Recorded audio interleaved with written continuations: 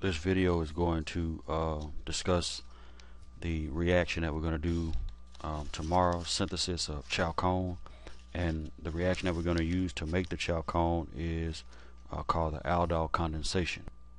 The Aldol reaction is shown here, and that's a reaction between an aldehyde and a ketone, and you do the reaction in the presence of a strong base and in a protic solvent like ethanol. It doesn't always have to be a protic solvent, but in our case we're going to use ethanol as the solvent, and there's a reason for that, and we'll talk more about that later in the video. So here's acetophenone, here's benzaldehyde.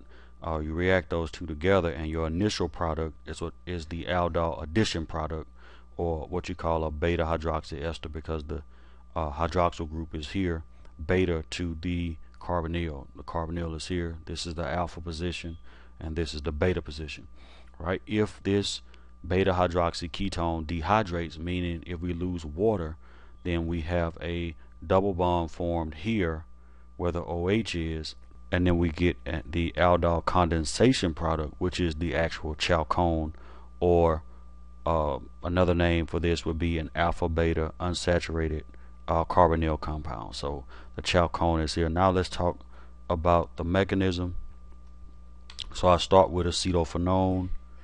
My base comes in and deprotonates acetophenone, giving me this molecule here. Okay, so this anion, this carbanion here, can then undergo resonance to give me what is known as an enolate. So you can see the resonance arrows here.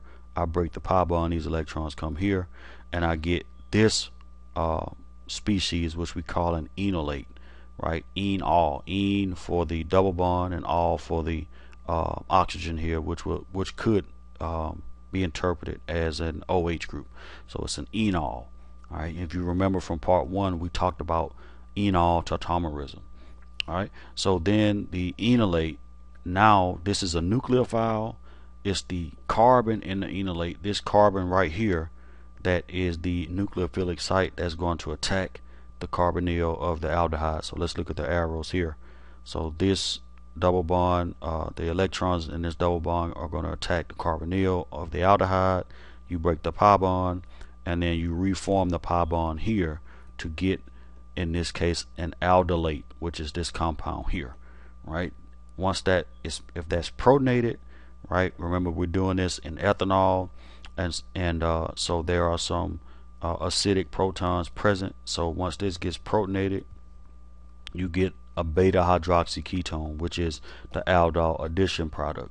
Now, where does the aldol condensation product come from? Well, if we start with the beta hydroxy ketone, if we protonate that, right, we convert the OH into water. All right, water is a good leaving group, and so now if we have a base to come in and deprotonate here, you can see the arrows where I deprotonate here. I use this pair of electrons to put a double bond here, and I lose water. This is an elimination reaction, and the type of elimination can either be E2 or E1. In this case, since it's in a protic solvent, it probably happens via E1. Right, so here's the aldol condensation product, and then here's the water that was lost from elimination. So this mechanism here is a little bit misleading, because if it's E1, the water is actually going to leave first, but we'll talk more about that in class. But what I want you to understand is that in order to do the condensation and lose water and form the double bond here, you have to do an elimination. The elimination happens when I convert the hydroxyl group here to a good leaving group by protonating it. Alright, so we lose water here. So let's look at the procedure really quickly.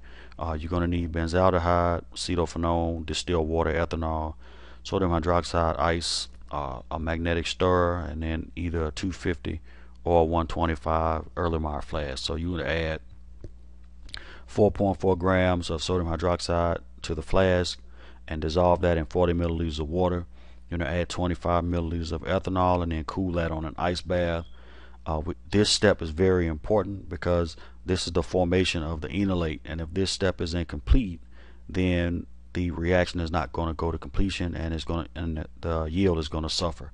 So you want to add your acetophenone to the Erlenmeyer flask and then swirl that for about 10 minutes on the ice bath. Then you're going to take it off the ice bath and swirl for about another additional 10 minutes at room temperature. And then after this, then you add benzaldehyde, and then you're going to stir that for an hour and a half, either using a magnetic stirrer or by stirring with a glass rod. So either way, you're stirring this for 1 hour and a half, and then after that, I'll give you further instructions as far as how you are to proceed. So for you right now, what you need to do is go download the procedure from Blackboard, and once you download the procedure, go ahead and do your calculations, because the amounts are given to you in moles. So you need to look up the molar mass of benzaldehyde, the density of benzaldehyde, as well as the molar mass of acetophenone and the density of acetophenone. And I'll see you in the morning. Thanks.